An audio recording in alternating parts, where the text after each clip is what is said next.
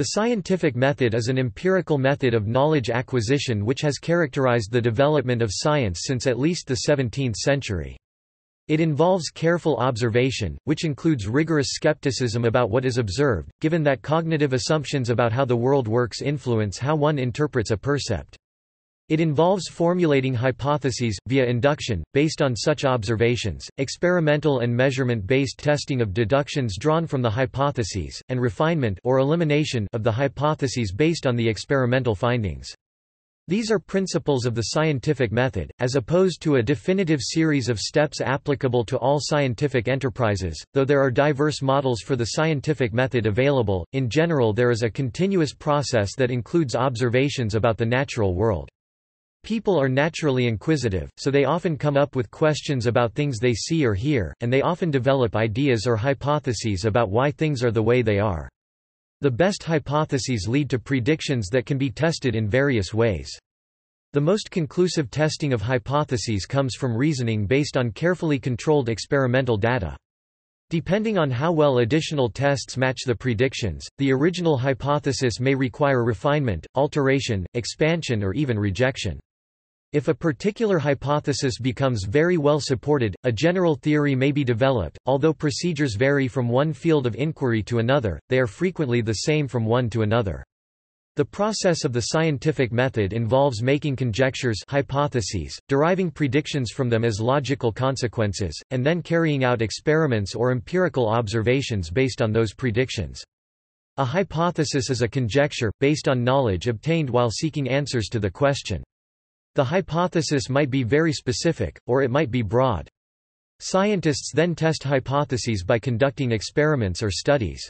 A scientific hypothesis must be falsifiable, implying that it is possible to identify a possible outcome of an experiment or observation that conflicts with predictions deduced from the hypothesis, otherwise, the hypothesis cannot be meaningfully tested. The purpose of an experiment is to determine whether observations agree with or conflict with the predictions derived from a hypothesis. Experiments can take place anywhere from a garage to CERN's Large Hadron Collider. There are difficulties in a formulaic statement of method, however. Though the scientific method is often presented as a fixed sequence of steps, it represents rather a set of general principles. Not all steps take place in every scientific inquiry, nor to the same degree, and they are not always in the same order. Some philosophers and scientists have argued that there is no scientific method. They include physicist Lee Smolin and philosopher Paul Feyerabend in his Against Method. Robert Nola and Howard Sankey remark that for some, the whole idea of a theory of scientific method is yesteryear's debate, the continuation of which can be summed up as yet more of the proverbial deceased equine castigation. We beg to differ.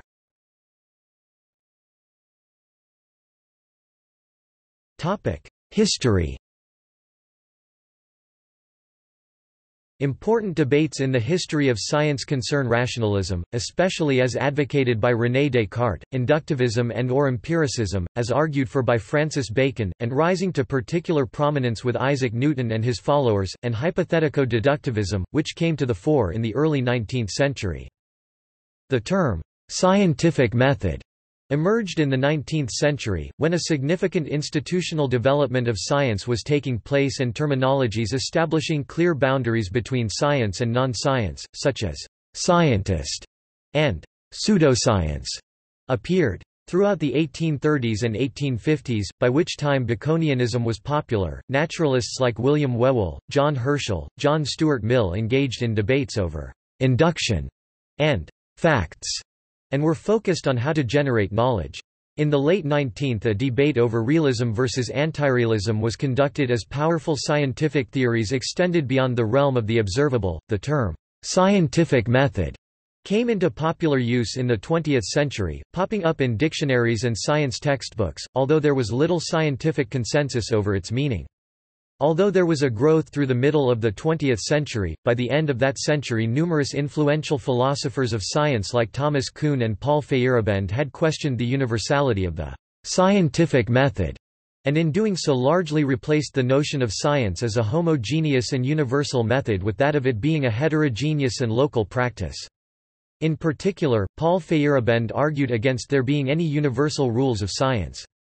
Historian of science Daniel Thursday maintains that the scientific method is a myth or, at best, an idealization.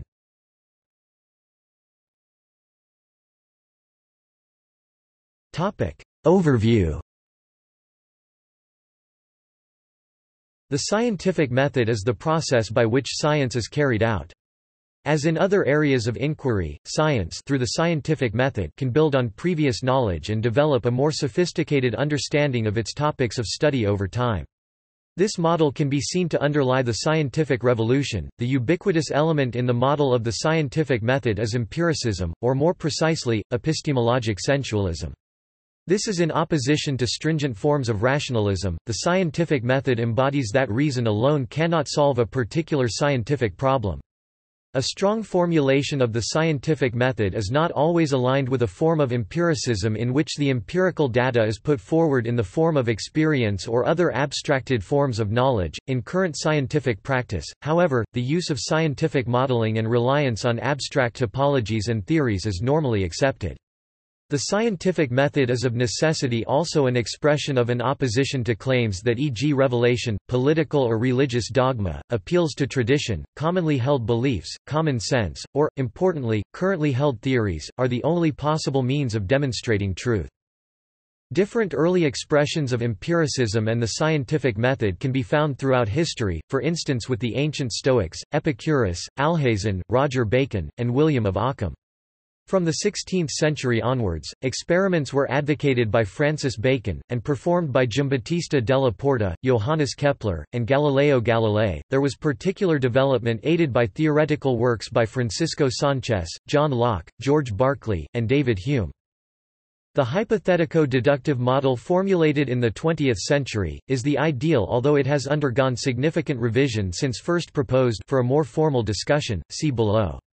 Stadden 2017 argues it is a mistake to try following rules which are best learned through careful study of examples of scientific investigation.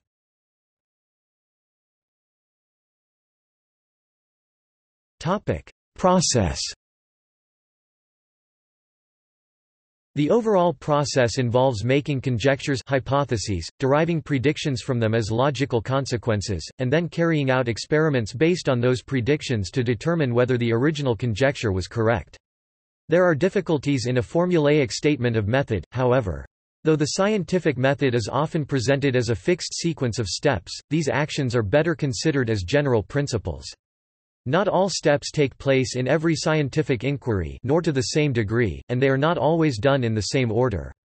As noted by scientist and philosopher William Whewell (1794–1866), invention, sagacity, and genius are required at every step.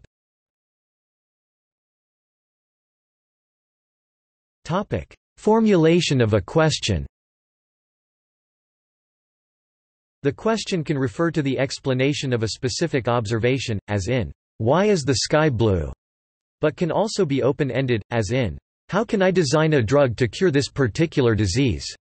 This stage frequently involves finding and evaluating evidence from previous experiments, personal scientific observations or assertions, as well as the work of other scientists. If the answer is already known, a different question that builds on the evidence can be posed. When applying the scientific method to research, determining a good question can be very difficult and it will affect the outcome of the investigation.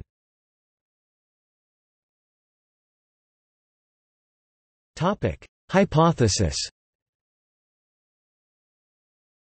A hypothesis is a conjecture, based on knowledge obtained while formulating the question, that may explain any given behavior. The hypothesis might be very specific, for example, Einstein's equivalence principle or Francis Crick's DNA makes RNA makes protein, or it might be broad, for example, unknown species of life dwell in the unexplored depths of the oceans. A statistical hypothesis is a conjecture about a given statistical population. For example, the population might be people with a particular disease. The conjecture might be that a new drug will cure the disease in some of those people. Terms commonly associated with statistical hypotheses are null hypothesis and alternative hypothesis. A null hypothesis is the conjecture that the statistical hypothesis is false, for example, that the new drug does nothing and that any cure is caused by chance.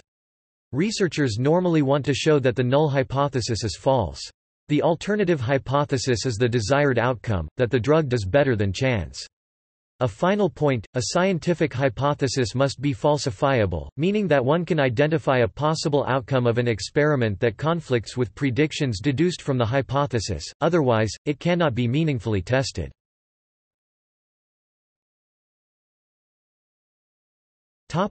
Prediction. This step involves determining the logical consequences of the hypothesis. One or more predictions are then selected for further testing. The more unlikely that a prediction would be correct simply by coincidence, then the more convincing it would be if the prediction were fulfilled. Evidence is also stronger if the answer to the prediction is not already known, due to the effects of hindsight bias. See also postdiction. Ideally, the prediction must also distinguish the hypothesis from likely alternatives. If two hypotheses make the same prediction, observing the prediction to be correct is not evidence for either one over the other. These statements about the relative strength of evidence can be mathematically derived using Bayes' theorem. Topic: Testing.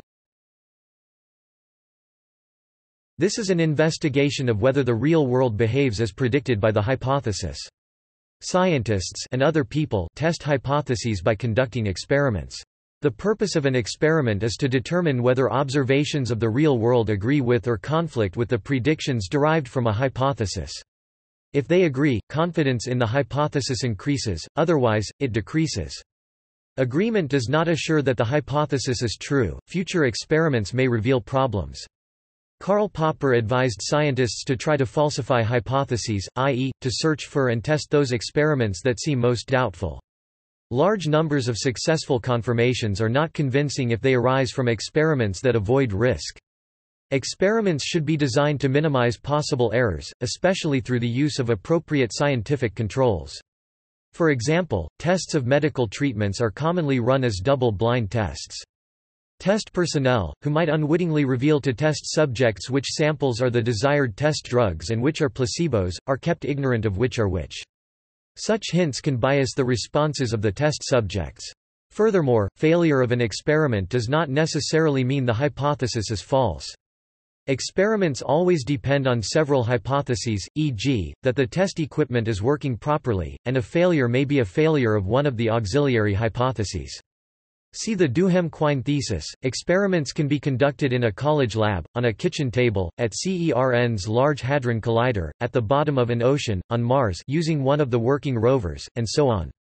Astronomers do experiments, searching for planets around distant stars. Finally, most individual experiments address highly specific topics for reasons of practicality. As a result, evidence about broader topics is usually accumulated gradually.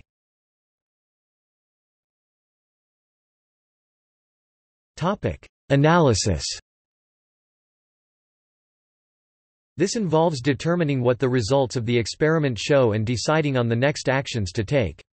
The predictions of the hypothesis are compared to those of the null hypothesis, to determine which is better able to explain the data. In cases where an experiment is repeated many times, a statistical analysis such as a chi-squared test may be required.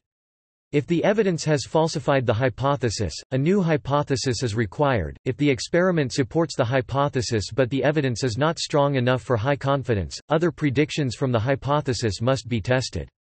Once a hypothesis is strongly supported by evidence, a new question can be asked to provide further insight on the same topic. Evidence from other scientists and experience are frequently incorporated at any stage in the process. Depending on the complexity of the experiment, many iterations may be required to gather sufficient evidence to answer a question with confidence, or to build up many answers to highly specific questions in order to answer a single broader question.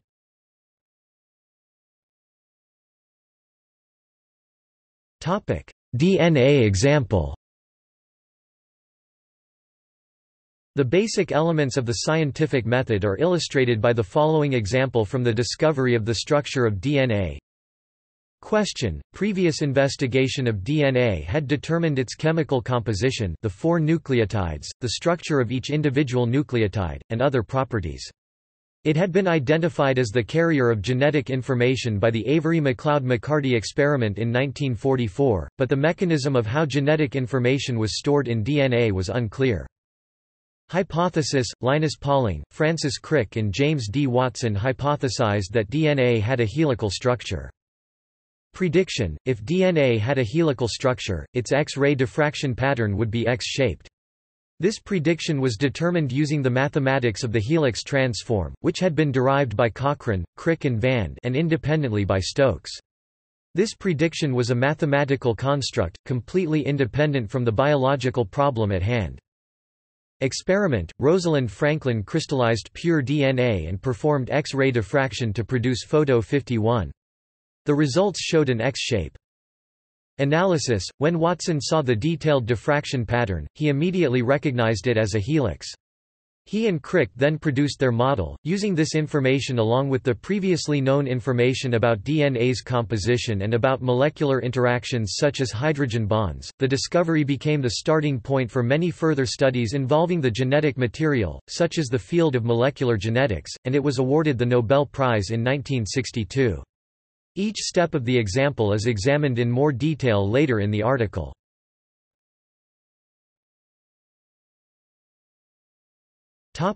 Other components. The scientific method also includes other components required even when all the iterations of the steps above have been completed. Replication.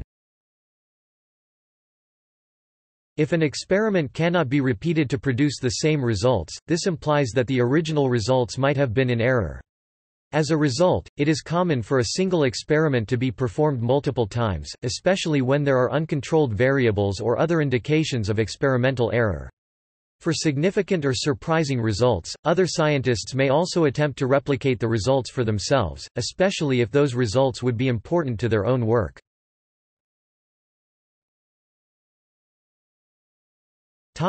External review. The process of peer review involves evaluation of the experiment by experts, who typically give their opinions anonymously. Some journals request that the experimenter provide lists of possible peer reviewers, especially if the field is highly specialized. Peer review does not certify correctness of the results, only that, in the opinion of the reviewer, the experiments themselves were sound based on the description supplied by the experimenter. If the work passes peer review, which occasionally may require new experiments requested by the reviewers, it will be published in a peer-reviewed scientific journal. The specific journal that publishes the results indicates the perceived quality of the work.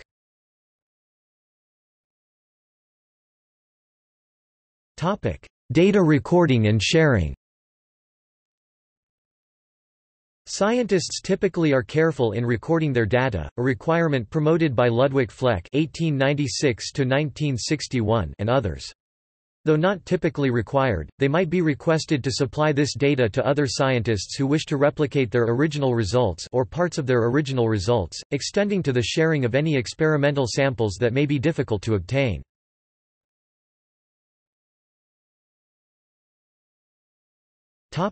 Scientific inquiry.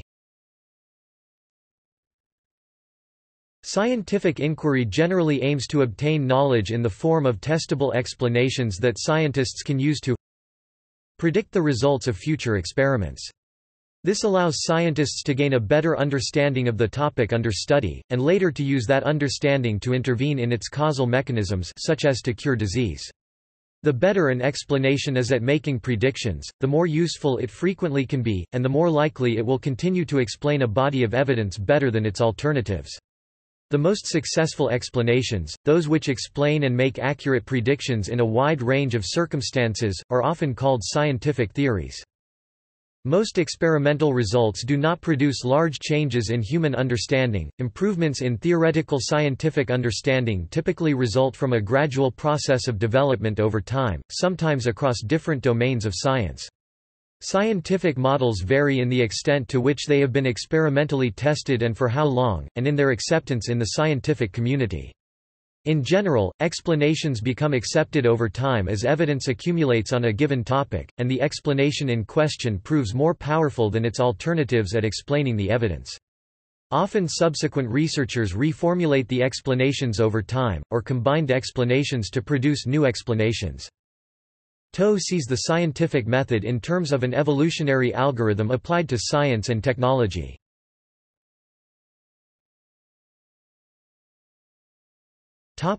Properties of scientific inquiry. Scientific knowledge is closely tied to empirical findings, and can remain subject to falsification if new experimental observation incompatible with it is found. That is, no theory can ever be considered final, since new problematic evidence might be discovered. If such evidence is found, a new theory may be proposed, or more commonly, it is found that modifications to the previous theory are sufficient to explain the new evidence.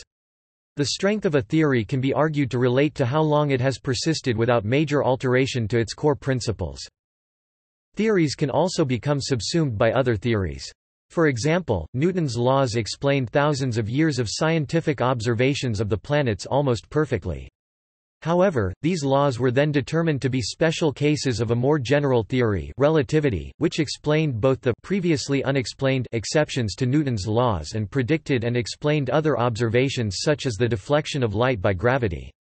Thus, in certain cases independent, unconnected, scientific observations can be connected to each other, unified by principles of increasing explanatory power, since new theories might be more comprehensive than what preceded them, and thus be able to explain more than previous ones. Successor theories might be able to meet a higher standard by explaining a larger body of observations than their predecessors. For example, the theory of evolution explains the diversity of life on Earth, how species adapt to their environments, and many other patterns observed in the natural world. Its most recent major modification was unification with genetics to form the modern evolutionary synthesis. In subsequent modifications, it has also subsumed aspects of many other fields such as biochemistry and molecular biology.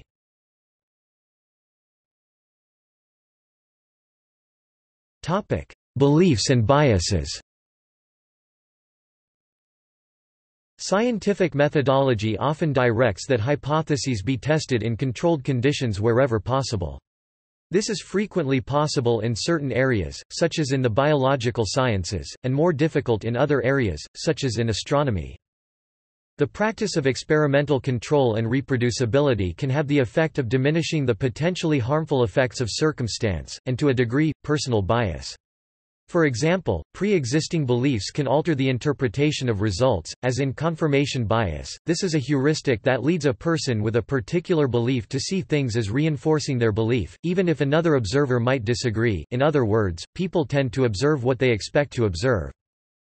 A historical example is the belief that the legs of a galloping horse are splayed at the point when none of the horse's legs touches the ground, to the point of this image being included in paintings by its supporters. However, the first stop-action pictures of a horse's gallop by Edward Muybridge showed this to be false, and that the legs are instead gathered together. Another important human bias that plays a role is a preference for new, surprising statements. See appeal to novelty, which can result in a search for evidence that the new is true. Poorly attested beliefs can be believed and acted upon via a less rigorous heuristic. Goldhaber and Nieto published in 2010 the observation that if theoretical structures with many closely neighboring subjects are described by connecting theoretical concepts, then the theoretical structure becomes increasingly hard to overturn. When a narrative is constructed, its elements become easier to believe. For more on the narrative fallacy, see also Fleck 1979, p. 27. Words and ideas are originally phonetic and mental equivalences of the experiences coinciding with them. Such proto-ideas are at first always too broad and insufficiently specialized. Once a structurally complete and closed system of opinions consisting of many details and relations has been formed, it offers enduring resistance to anything that contradicts it. Sometimes, these have their elements assumed a priori, or contain some other logical or methodological flaw in the process that ultimately produced them. Donald M. McKay has analyzed these elements in terms of limits to the accuracy of measurement and has related them to instrumental elements in a category of measurement.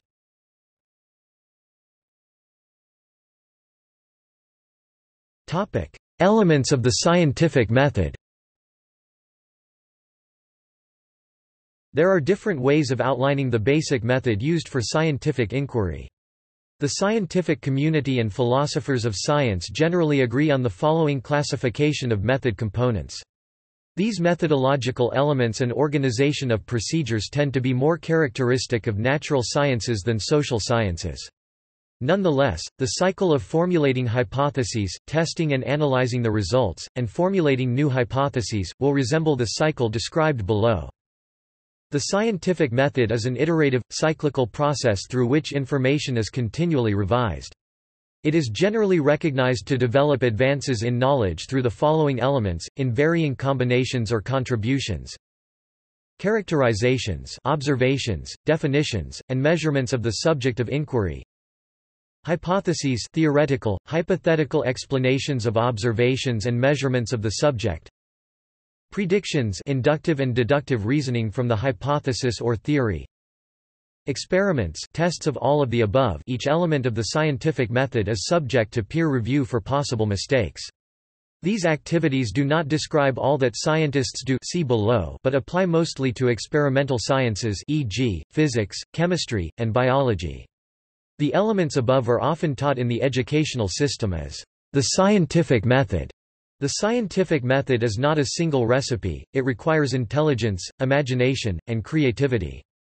In this sense, it is not a mindless set of standards and procedures to follow, but is rather an ongoing cycle, constantly developing more useful, accurate and comprehensive models and methods. For example, when Einstein developed the special and general theories of relativity, he did not in any way refute or discount Newton's Principia. On the contrary, if the astronomically large, the vanishingly small, and the extremely fast are removed from Einstein's theories, all phenomena Newton could not have observed, Newton's equations are what remain. Einstein's theories are expansions and refinements of Newton's theories and, thus, increase confidence in Newton's work. A linearized, pragmatic scheme of the 4 points above is sometimes offered as a guideline for proceeding. Define a question. Gather information and resources. Observe. Form an explanatory hypothesis. Test the hypothesis by performing an experiment and collecting data in a reproducible manner. Analyze the data. Interpret the data and draw conclusions that serve as a starting point for new hypothesis. Publish results. Retest, frequently done by other scientists. The iterative cycle inherent in this step-by-step method goes from point 3 to 6 back to 3 again. While this schema outlines a typical hypothesis testing method, it should also be noted that a number of philosophers, historians, and sociologists of science, including Paul Feyerabend, claim that such descriptions of scientific method have little relation to the ways that science is actually practiced.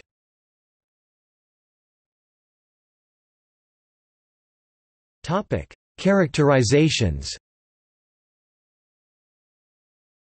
The scientific method depends upon increasingly sophisticated characterizations of the subjects of investigation. The subjects can also be called unsolved problems or the unknowns. For example, Benjamin Franklin conjectured, correctly, that St. Elmo's fire was electrical in nature, but it has taken a long series of experiments and theoretical changes to establish this.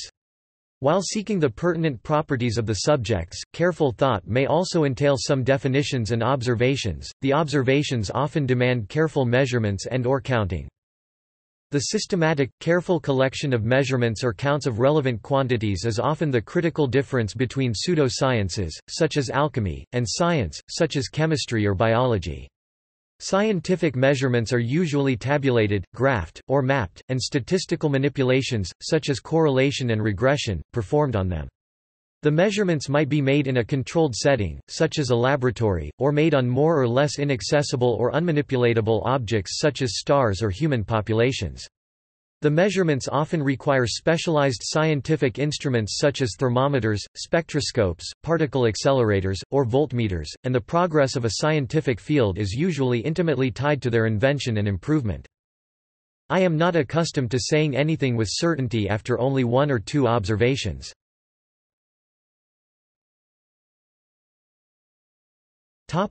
Uncertainty. Measurements in scientific work are also usually accompanied by estimates of their uncertainty. The uncertainty is often estimated by making repeated measurements of the desired quantity. Uncertainties may also be calculated by consideration of the uncertainties of the individual underlying quantities used. Counts of things, such as the number of people in a nation at a particular time, may also have an uncertainty due to data collection limitations. Or counts may represent a sample of desired quantities, with an uncertainty that depends upon the sampling method used and the number of samples taken.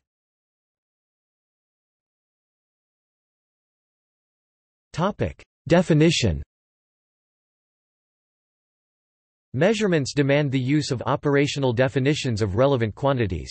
That is, a scientific quantity is described or defined by how it is measured, as opposed to some more vague, inexact or idealized definition. For example, electric current, measured in amperes, may be operationally defined in terms of the mass of silver deposited in a certain time on an electrode in an electrochemical device that is described in some detail.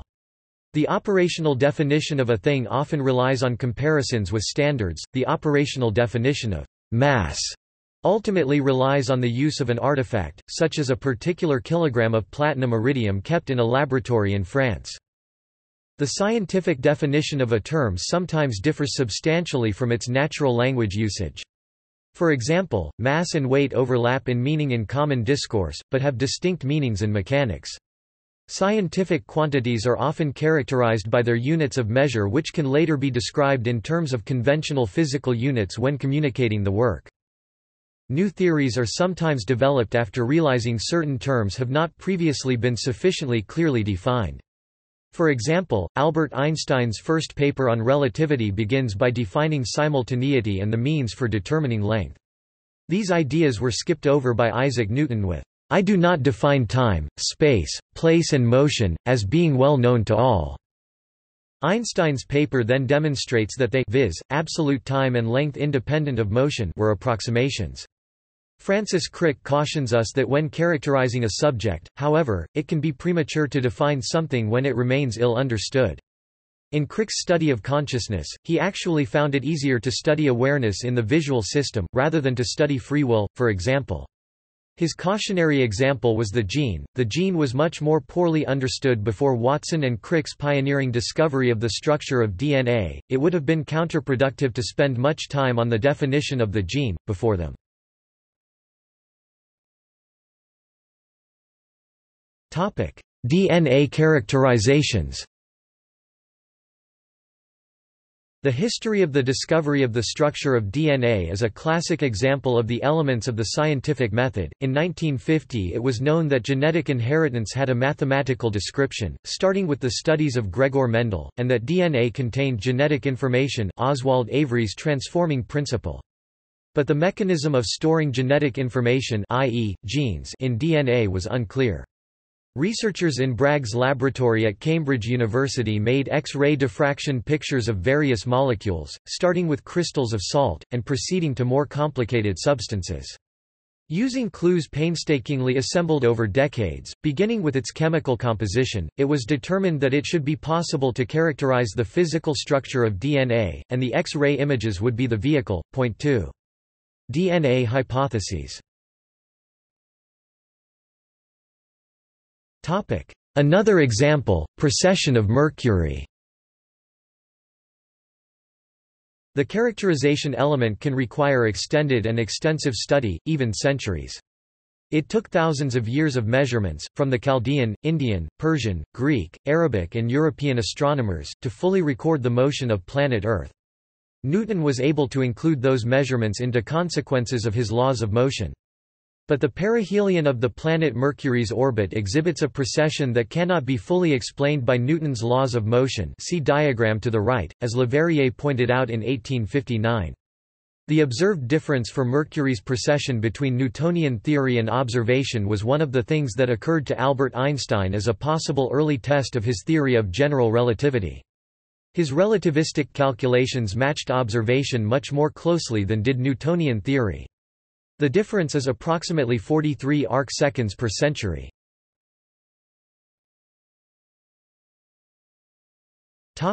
Hypothesis development. A hypothesis is a suggested explanation of a phenomenon, or alternately a reasoned proposal suggesting a possible correlation between or among a set of phenomena. Normally, hypotheses have the form of a mathematical model.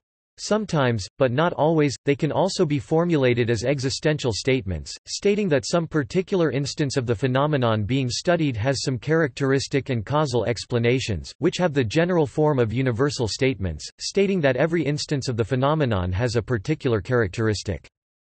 Scientists are free to use whatever resources they have, their own creativity, ideas from other fields, inductive reasoning, Bayesian inference, and so on, to imagine possible explanations for a phenomenon under study. Albert Einstein once observed that, "There is no logical bridge between phenomena and their theoretical principles." Charles Sanders Peirce, borrowing a page from Aristotle, Prior Analytics, 2.25, described the incipient stages of inquiry, instigated by the irritation of doubt, to venture a plausible guess, as abductive reasoning. The history of science is filled with stories of scientists claiming a flash of inspiration, or a hunch, which then motivated them to look for evidence to support or refute their idea. Michael Polanyi made such creativity the centerpiece of his discussion of methodology. William Glenn observes that the success of a hypothesis, or its service to science, lies not simply in its perceived truth, or power to displace, subsume or reduce a predecessor idea, but perhaps more in its ability to stimulate the research that will illuminate bald suppositions and areas of vagueness. In general, scientists tend to look for theories that are elegant or beautiful. In contrast to the usual English use of these terms, they here refer to a theory in accordance with the known facts, which is nevertheless relatively simple and easy to handle. Occam's razor serves as a rule of thumb for choosing the most desirable amongst a group of equally explanatory hypotheses. To minimize the confirmation bias which results from entertaining a single hypothesis, strong inference emphasizes the need for entertaining multiple alternative hypotheses.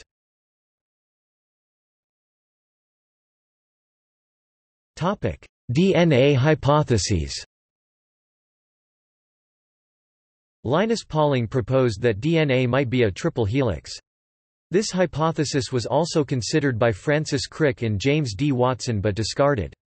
When Watson and Crick learned of Pauling's hypothesis, they understood from existing data that Pauling was wrong and that Pauling would soon admit his difficulties with that structure. So, the race was on to figure out the correct structure, except that Pauling did not realize at the time that he was in a race. Point 3. DNA predictions.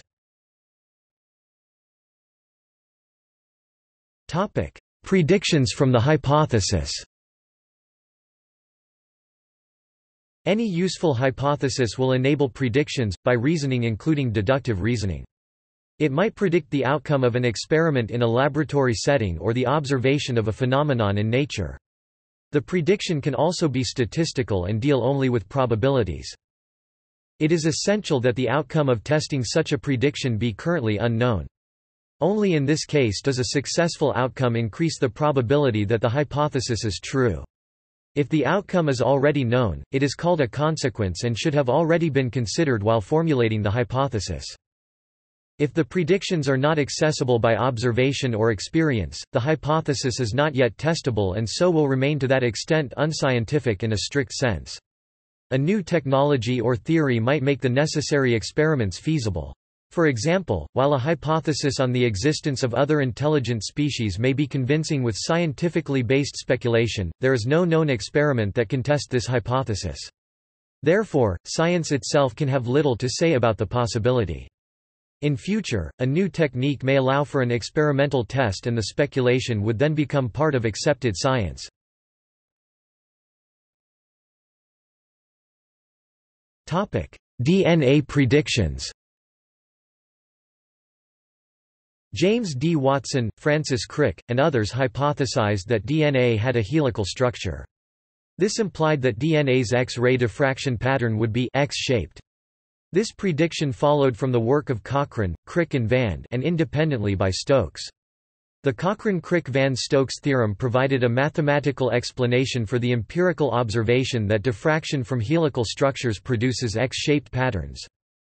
In their first paper, Watson and Crick also noted that the double helix structure they proposed provided a simple mechanism for DNA replication, writing, "It has not escaped our notice that the specific pairing we have postulated immediately suggests a possible copying mechanism for the genetic material." Point 4. DNA experiments. Another example, general relativity. Einstein's theory of general relativity makes several specific predictions about the observable structure of spacetime, such as that light bends in a gravitational field, and that the amount of bending depends in a precise way on the strength of that gravitational field. Arthur Eddington's observations made during a 1919 solar eclipse supported general relativity rather than Newtonian gravitation.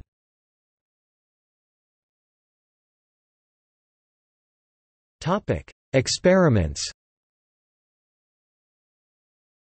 Once predictions are made, they can be sought by experiments. If the test results contradict the predictions, the hypotheses which entailed them are called into question and become less tenable.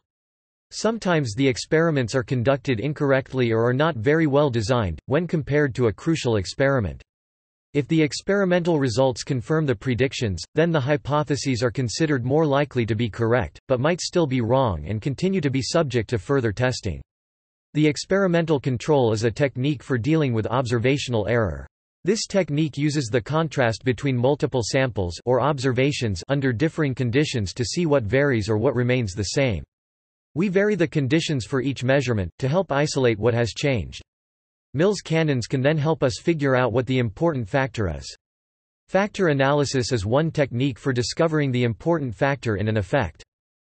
Depending on the predictions, the experiments can have different shapes. It could be a classical experiment in a laboratory setting, a double-blind study or an archaeological excavation. Even taking a plane from New York to Paris is an experiment which tests the aerodynamical hypotheses used for constructing the plane. Scientists assume an attitude of openness and accountability on the part of those conducting an experiment. Detailed record-keeping is essential, to aid in recording and reporting on the experimental results, and supports the effectiveness and integrity of the procedure. They will also assist in reproducing the experimental results, likely by others. Traces of this approach can be seen in the work of Hipparchus 190–120 BCE, when determining a value for the precession of the Earth, while controlled experiments can be seen in the works of Habir ibn Hayyan 721–815 CE, al-Battani 853–929 and Alhazen 965–1039.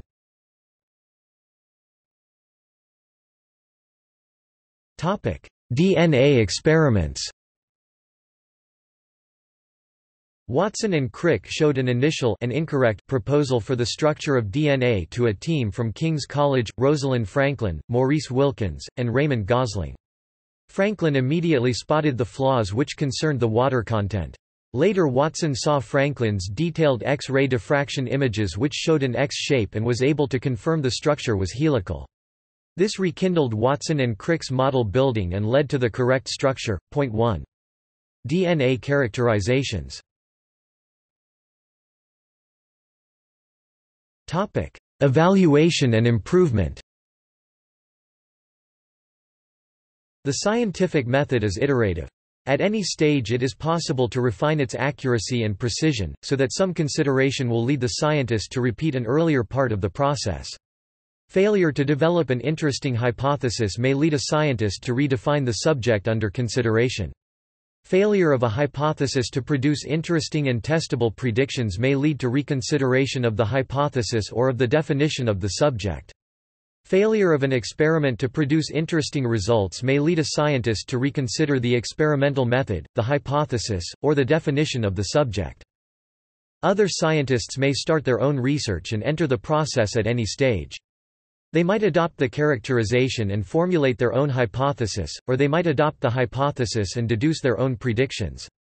Often the experiment is not done by the person who made the prediction, and the characterization is based on experiments done by someone else. Published results of experiments can also serve as a hypothesis predicting their own reproducibility.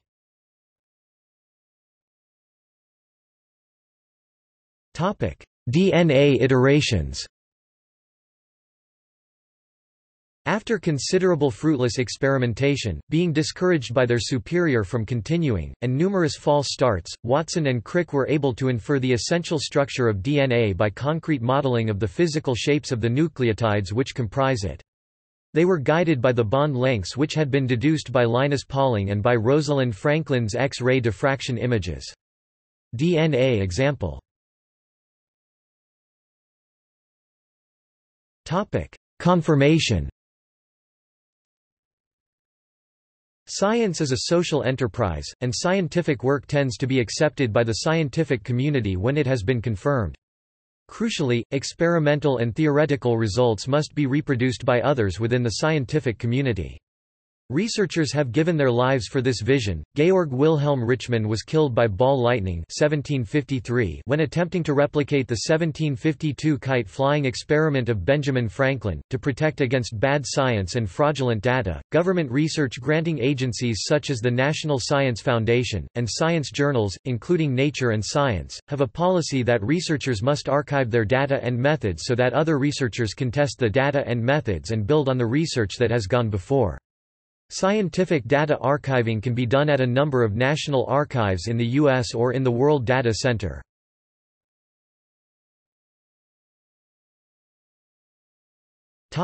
Models of scientific inquiry.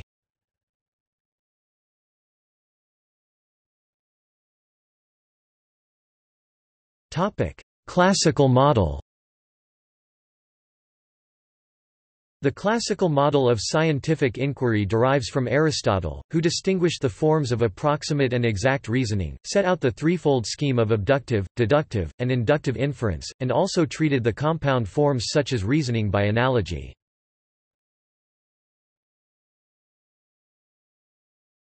Hypothetico-deductive model. The hypothetico-deductive model or method is a proposed description of scientific method. Here, predictions from the hypothesis are central. If you assume the hypothesis to be true, what consequences follow? If subsequent empirical investigation does not demonstrate that these consequences or predictions correspond to the observable world, the hypothesis can be concluded to be false.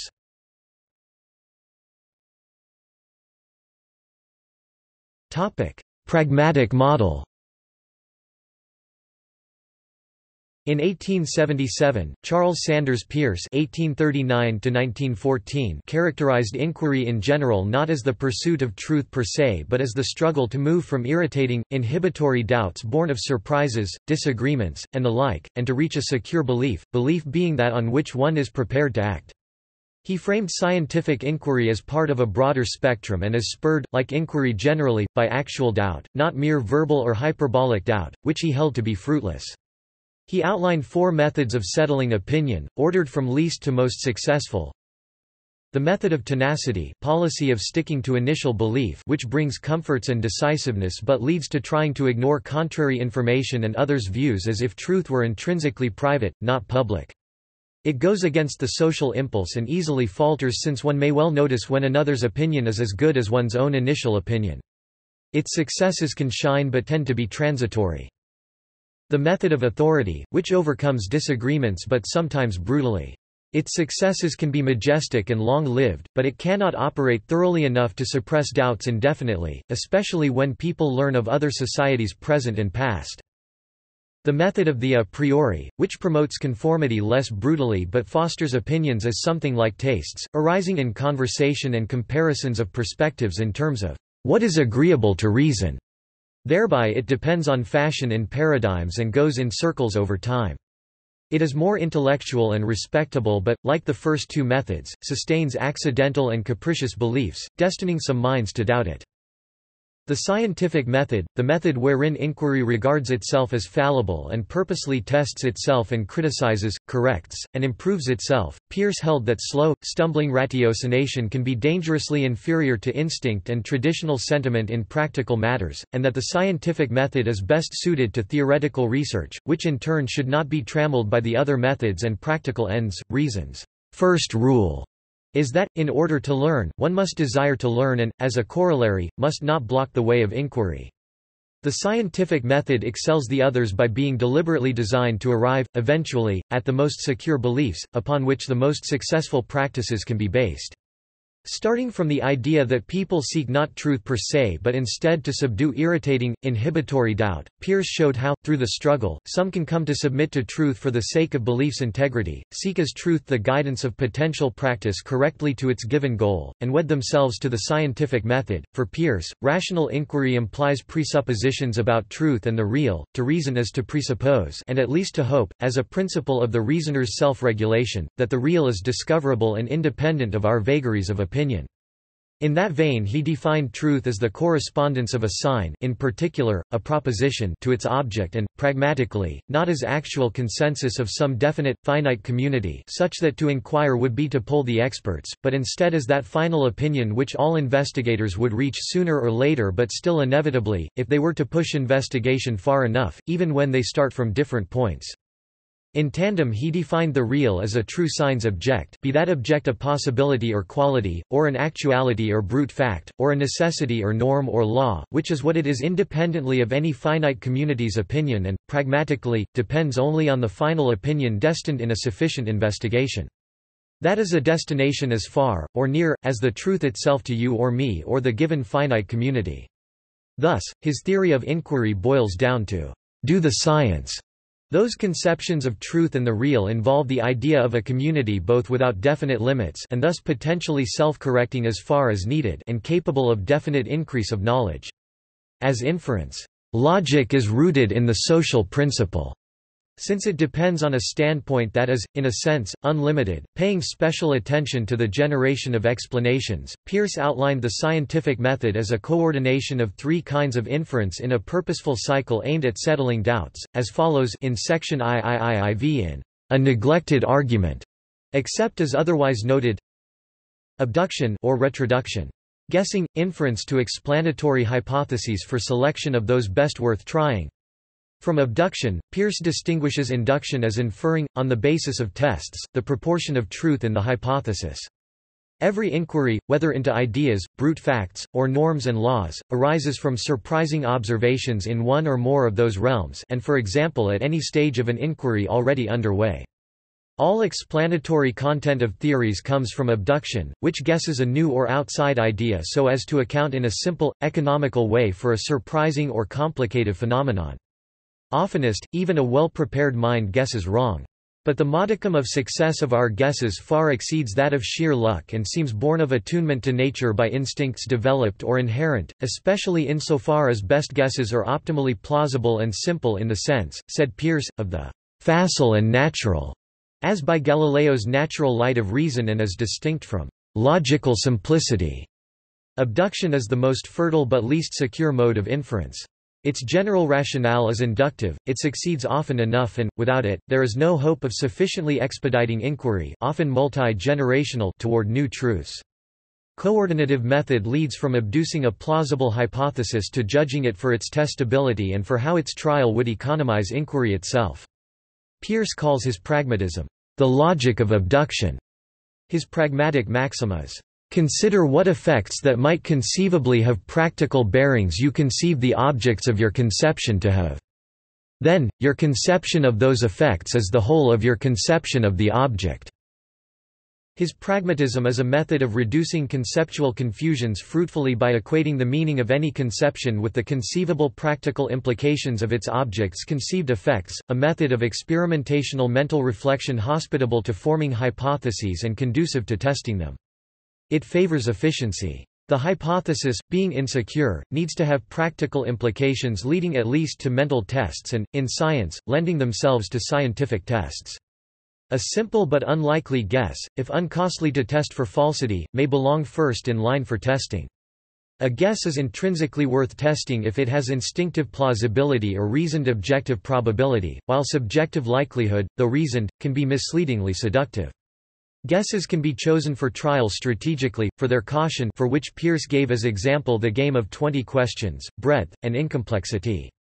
One can hope to discover only that which time would reveal through a learner's sufficient experience anyway, so the point is to expedite it. The economy of research is what demands the leap, so to speak, of abduction and governs its art. Deduction. 2 stages. Explication. Unclearly premised, but deductive, analysis of the hypothesis in order to render its parts as clear as possible. Demonstration, deductive argumentation, Euclidean in procedure.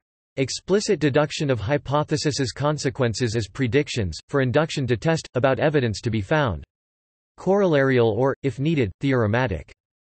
Induction. The long-run validity of the rule of induction is deducible from the principle presuppositional to reasoning in general that the real is only the object of the final opinion to which adequate investigation would lead, anything to which no such process would ever lead would not be real.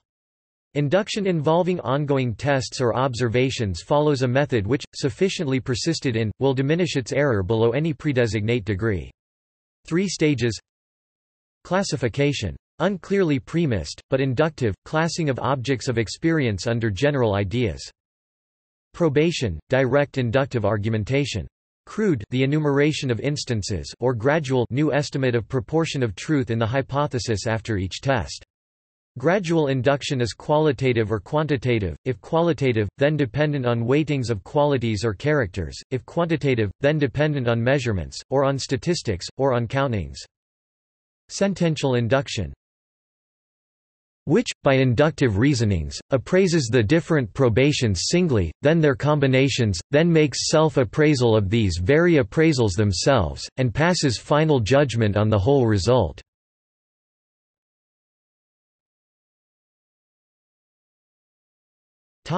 Science of complex systems. Science applied to complex systems can involve elements such as transdisciplinarity, systems theory and scientific modeling. The Santa Fe Institute studies such systems. Murray Gell-Mann interconnects these topics with message passing. In general, the scientific method may be difficult to apply stringently to diverse, interconnected systems and large data sets. In particular, practices used within big data, such as predictive analytics, may be considered to be at odds with the scientific method.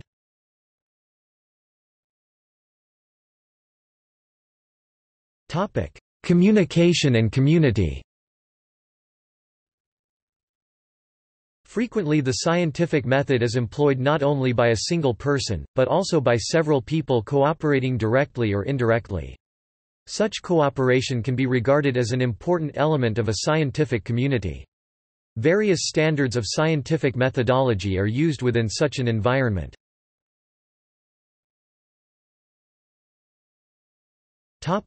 Peer review evaluation. Scientific journals use a process of peer review, in which scientists' manuscripts are submitted by editors of scientific journals to usually 1 to 3, and usually anonymous fellow scientists familiar with the field for evaluation. In certain journals, the journal itself selects the referees, while in others, especially journals that are extremely specialized, the manuscript author might recommend referees. The referees may or may not recommend publication, or they might recommend publication with suggested modifications, or sometimes, publication in another journal. This standard is practiced to various degrees by different journals, and can have the effect of keeping the literature free of obvious errors and to generally improve the quality of the material, especially in the journals who use the standard most rigorously. The peer review process can have limitations when considering research outside the conventional scientific paradigm. Problems of groupthink can interfere with open and fair deliberation of some new research.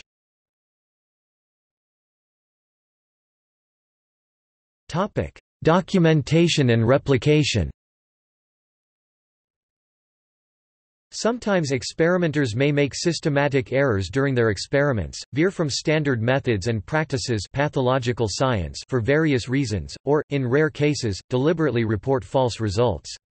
Occasionally because of this then, other scientists might attempt to repeat the experiments in order to duplicate the results.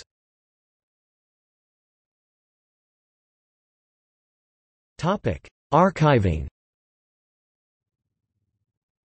Researchers sometimes practice scientific data archiving, such as in compliance with the policies of government funding agencies and scientific journals. In these cases, detailed records of their experimental procedures, raw data, statistical analyses and source code can be preserved in order to provide evidence of the methodology and practice of the procedure and assist in any potential future attempts to reproduce the result. These procedural records may also assist in the conception of new experiments to test the hypothesis, and may prove useful to engineers who might examine the potential practical applications of a discovery.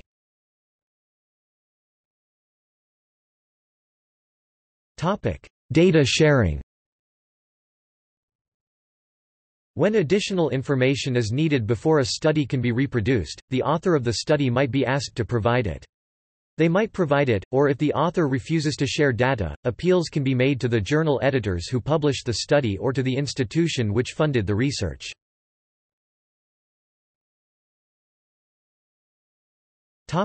Limitations. Since it is impossible for a scientist to record everything that took place in an experiment, facts selected for their apparent relevance are reported. This may lead, unavoidably, to problems later if some supposedly irrelevant feature is questioned.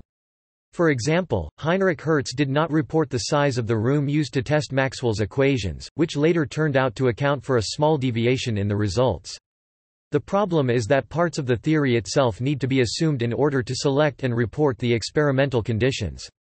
The observations are hence sometimes described as being theory-laden.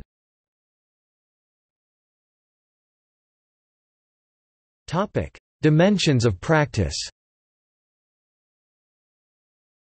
The primary constraints on contemporary science are publication, i.e.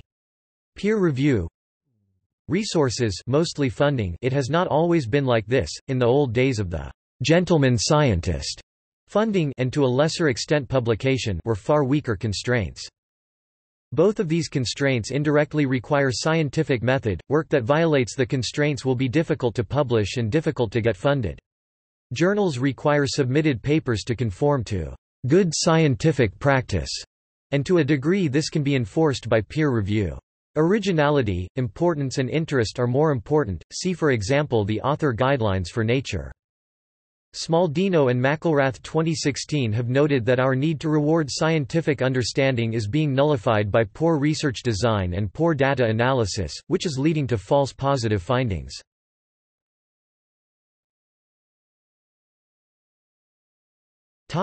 Philosophy and sociology of science.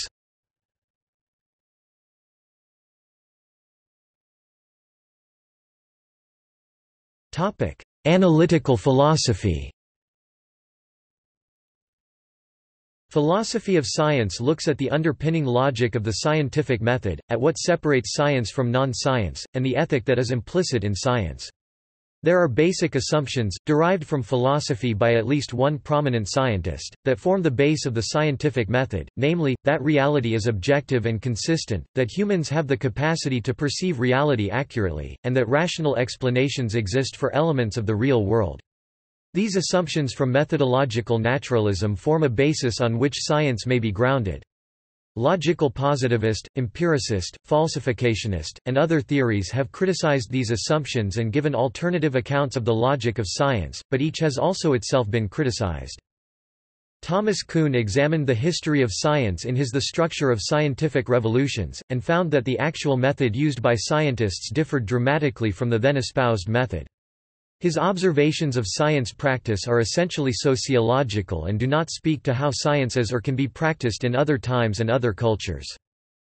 Norwood Russell Hansen, Imre Lakatos and Thomas Kuhn have done extensive work on the theory-laden character of observation. Hansen 1958 first coined the term for the idea that all observation is dependent on the conceptual framework of the observer, using the concept of Gestalt to show how preconceptions can affect both observation and description. He opens Chapter 1 with a discussion of the Golgi bodies and their initial rejection as an artifact of staining technique, and a discussion of Brahe and Kepler observing the dawn and seeing a different sun rise despite the same physiological phenomenon. Kuhn and Feyerabend acknowledge the pioneering significance of his work. Kuhn 1961 said the scientist generally has a theory in mind before designing and undertaking experiments so as to make empirical observations, and that the route from theory to measurement can almost never be traveled backward. This implies that the way in which theory is tested is dictated by the nature of the theory itself, which led Kuhn 1961, p. 166 to argue that once it has been adopted by a profession, No theory is recognized to be testable by any quantitative tests that it has not already passed.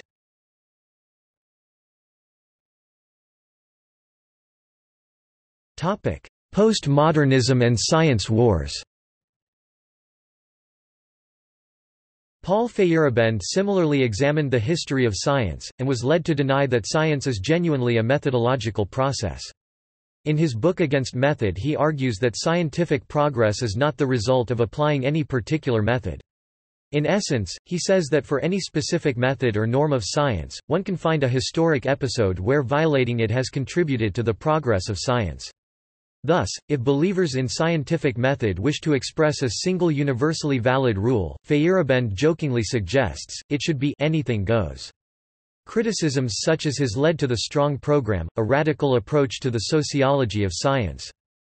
The postmodernist critiques of science have themselves been the subject of intense controversy. This ongoing debate, known as the science wars, is the result of conflicting values and assumptions between the postmodernist and realist camps. Whereas postmodernists assert that scientific knowledge is simply another discourse, note that this term has special meaning in this context and not representative of any form of fundamental truth, realists in the scientific community maintain that scientific knowledge does reveal real and fundamental truths about reality. Many books have been written by scientists which take on this problem and challenge the assertions of the postmodernists while defending science as a legitimate method of deriving truth.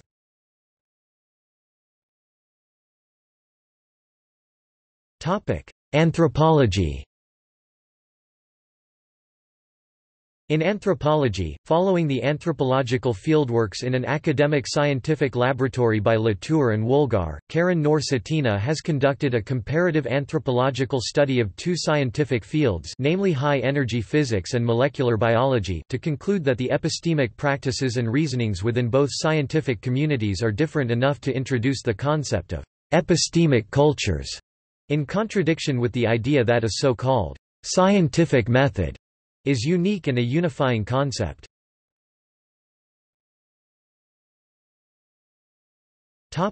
Role of chance in discovery. Somewhere between 33% and 50% of all scientific discoveries are estimated to have been stumbled upon, rather than sought out. This may explain why scientists so often express that they were lucky. Louis Pasteur is credited with the famous saying that, "Luck favors the prepared mind." But some psychologists have begun to study what it means to be prepared for luck in the scientific context. Research is showing that scientists are taught various heuristics that tend to harness chance and the unexpected. This is what Nassim Nicholas Taleb calls anti-fragility. While some systems of investigation are fragile in the face of human error, human bias, and randomness, the scientific method is more than resistant or tough, it actually benefits from such randomness in many ways. It is anti-fragile. Taleb believes that the more anti-fragile the system, the more it will flourish in the real world. Psychologist Kevin Dunbar says the process of discovery often starts with researchers finding bugs in their experiments. These unexpected results lead researchers to try to fix what they think is an error in their method. Eventually, the researcher decides the error is too persistent and systematic to be a coincidence.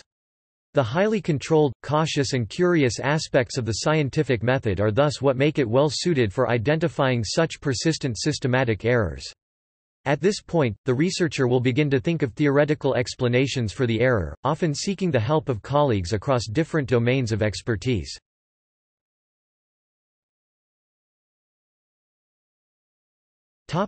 Relationship with mathematics. Science is the process of gathering, comparing, and evaluating proposed models against observables. A model can be a simulation, mathematical or chemical formula, or set of proposed steps. Science is like mathematics in that researchers in both disciplines try to distinguish what is known from what is unknown at each stage of discovery. Models, in both science and mathematics, need to be internally consistent and also ought to be falsifiable, capable of disproof. In mathematics, a statement need not yet be proven. At such a stage, that statement would be called a conjecture.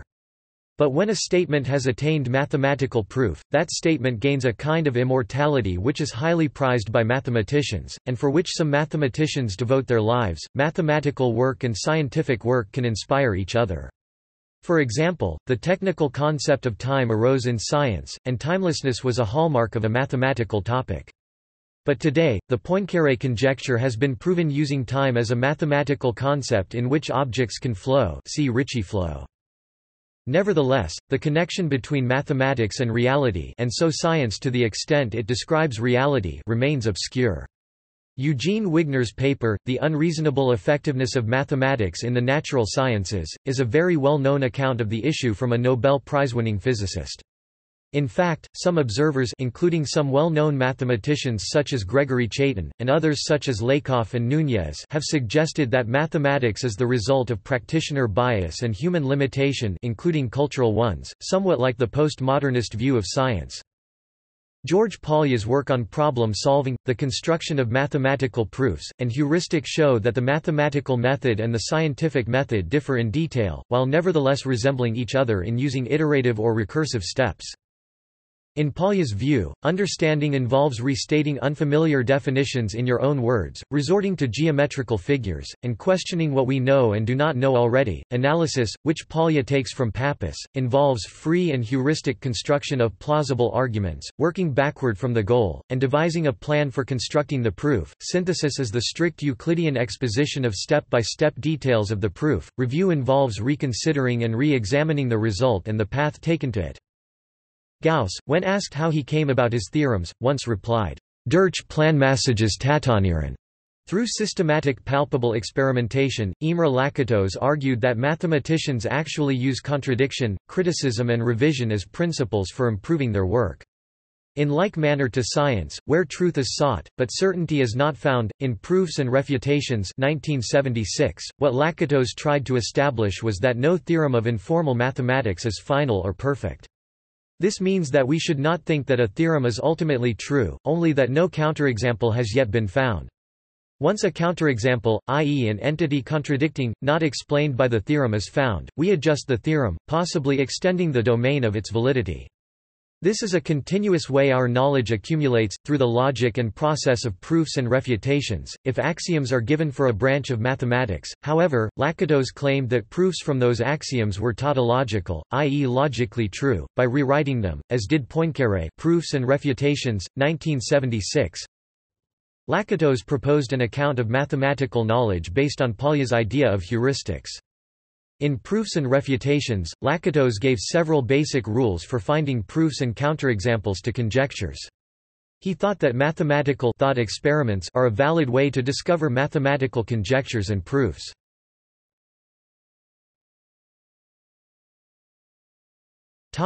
Relationship with statistics. The scientific method has been extremely successful in bringing the world out of medieval thinking, especially once it was combined with industrial processes. However, when the scientific method employs statistics as part of its arsenal, there are mathematical and practical issues that can have a deleterious effect on the reliability of the output of scientific methods. This is described in a popular 2005 scientific paper, "Why Most Published Research Findings Are False?" by John Ioannidis. The particular points raised are statistical. The smaller the studies conducted in a scientific field, the less likely the research findings are to be true. And the greater the flexibility in designs, definitions, outcomes, and analytical modes in a scientific field, the less likely the research findings are to be true. And economical. The greater the financial and other interests and prejudices in a scientific field, the less likely the research findings are to be true. And the hotter a scientific field with more scientific teams involved, the less likely the research findings are to be true. Hence, most research findings are false for most research designs and for most fields. And as shown, the majority of modern biomedical research is operating in areas with very low pre- and post-study probability for true findings. However, nevertheless, most new discoveries will continue to stem from hypothesis-generating research with low or very low pre-study odds. Which means that new discoveries will come from research that, when that research started, had low or very low odds, a low or very low chance of succeeding. Hence, if the scientific method is used to expand the frontiers of knowledge, research into areas that are outside the mainstream will yield most new discoveries.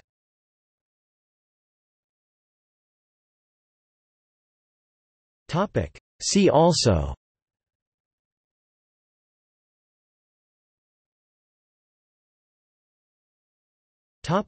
Problems and issues.